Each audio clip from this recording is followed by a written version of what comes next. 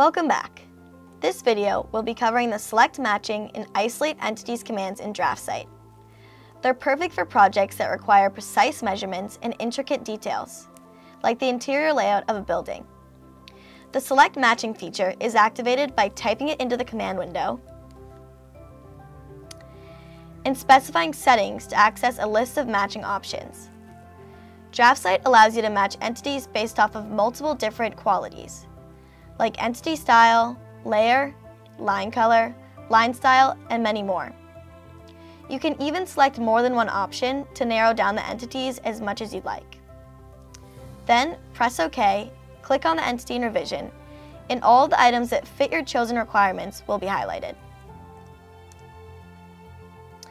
Now that you've selected all of the entities you'd like to make alterations to, type Isolate Entities into the command window.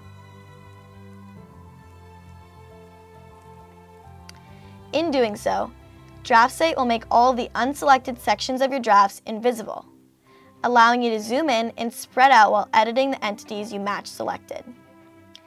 I find this feature especially helpful when I want to make edits to a tight space, because I don't have to worry about messing up nearby entities when they're hidden from isolation.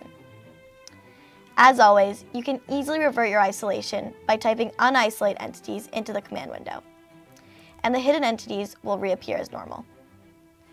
I hope this post encourages you to select match entities and isolate them while drawing. If you're looking to learn more, visit the blog page or visit DraftSight.com.